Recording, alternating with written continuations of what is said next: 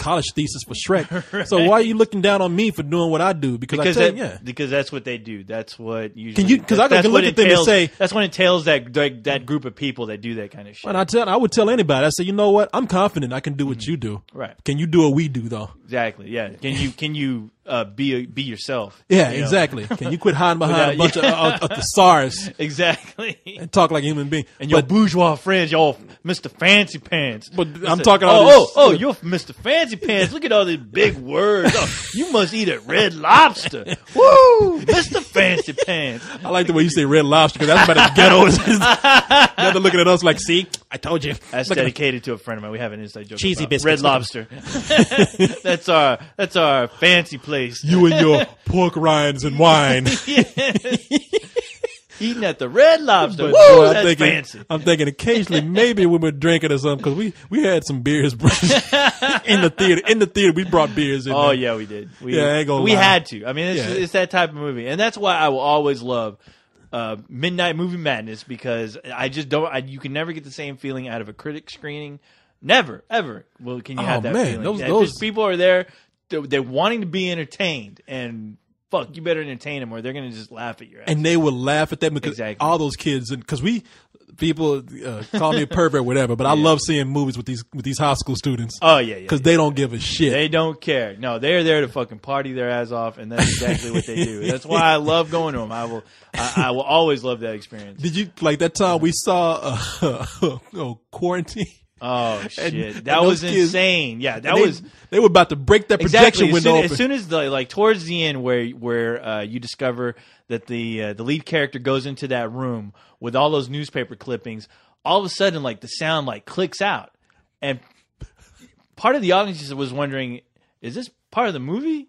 Hey, and you couldn't hear shit, and they started like hollering at the projectionist. There ain't nobody in that goddamn projection booth. They were gone. And then you start seeing like all of a sudden it turned into a scene of Gremlins 2, where you know they're banging down on the little there's projectionist window. Yeah, there's like a little window, and apparently these three guys are like trying to look to see, and they were like one of them tapped them, and then the whole fucking window just fell down and shattered. Exactly. It was chaos. Have you ever seen those shows where those Amazon ants? They start to stack on each other. They reach a limb. Exactly. Those guys are like stacking up like that to get to that projection window, and then they start beating on it like zombies. Like, yeah, that's exactly what it looked like. It looked like zombies are taking over the goddamn projection booth because all you saw were hands moving around. That's why that. Yeah. And then I was expecting Gremlins. Literally, I was expecting Gremlins to go running around across the screen. Yeah. And then the projectionists start boarding up the window with wood. Yeah, exactly. It's my last siege. Get out of here! And when that window broke. I hate to say this because people, I'm really not trying to be racist against my own people. I'm not trying to make a mockery of my own people, but when that window broke, the first person you saw running down was that black dude. He just walked out real quick, real slick like. He's like, yeah. Because the police come, they're going to get me first. He somehow skated out of that room. He was so smooth about it. He looked like some shit like floating out the roof. Exactly. That brother looked like Black Jesus coming out of here. He didn't look at anybody. He just like boom. He was like water. He just melted exactly. Floated on out the roof. Floated his ass on that. Yeah, nah. But after saying all that shit, I'm wondering if we got to bring a pad to the movie next gotta write down some shit. I know, right? Because we felt so cheated. Like, man, we didn't like be honest with the people because we didn't mention Jumbie. I know exactly. We didn't bring up all the good points. We were clouded. Well, at least I was clouded by. I would have made a good sight gag too. That ghost in there, like squished into that. I know, dude, and it was funny. I was medicine cabinet. I was laughing my ass off because the girl behind us, she was like, "Man, that dude's just." Chilling out in that cabinet.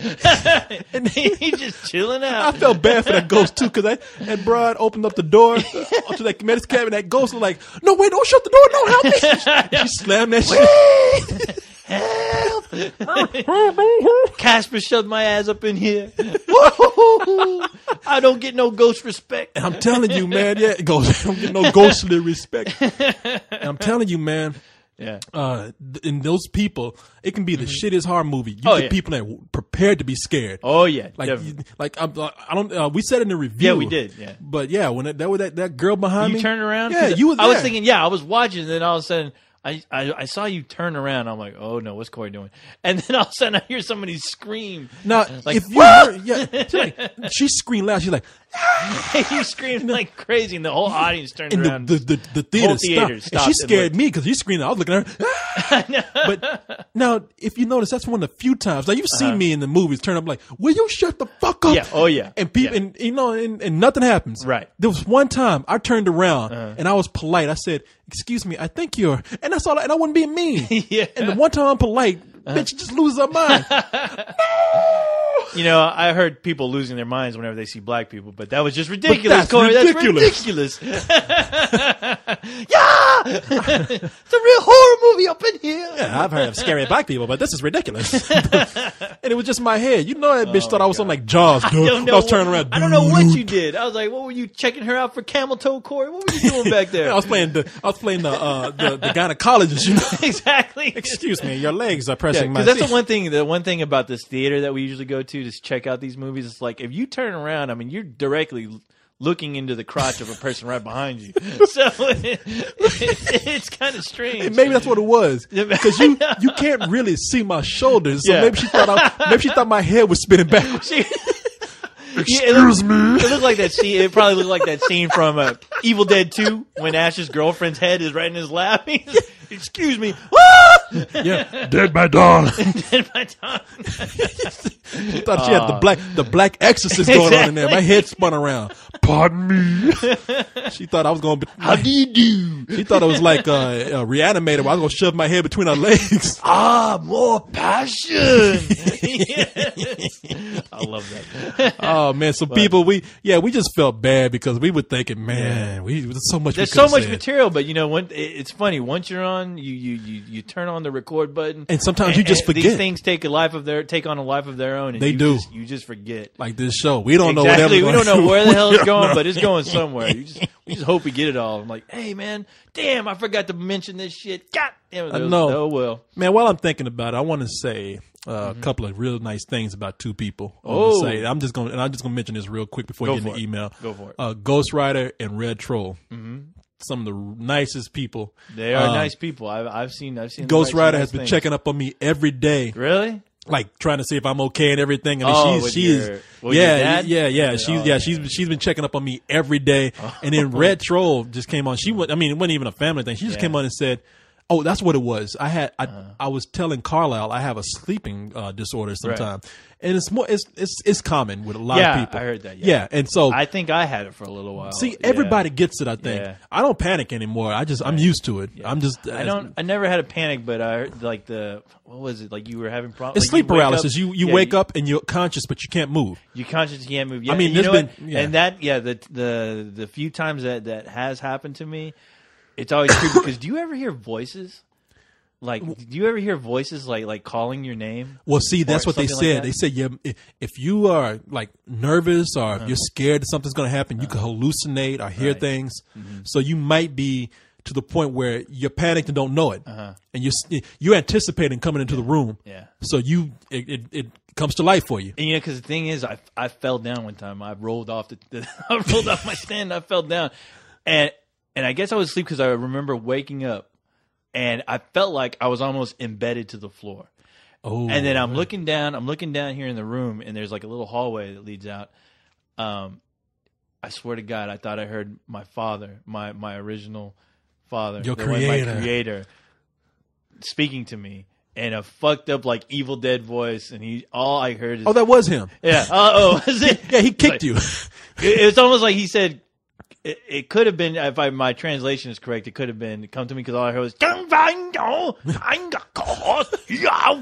well, you know he's Asian, so I think he was saying piece of junk in Chinese, and then he kicked you. But I heard, it was creepy because it was all, somebody talking backwards. It was a very familiar voice, but it scared the shit out of me. I mean, it really did, where I was like, oh my God, it's like, did I somehow like make my way into hell for a little while or something? Because that's what. So you thought you went to another dimension for a little bit. That's what it felt like. Hellraiser shit. The shit out of me. Yeah. Man, I've panicked before thinking something like that is going to happen, and it's crossed over into dreams where I wasn't really paralyzed, but I was dreaming, and I've dreamed that somebody.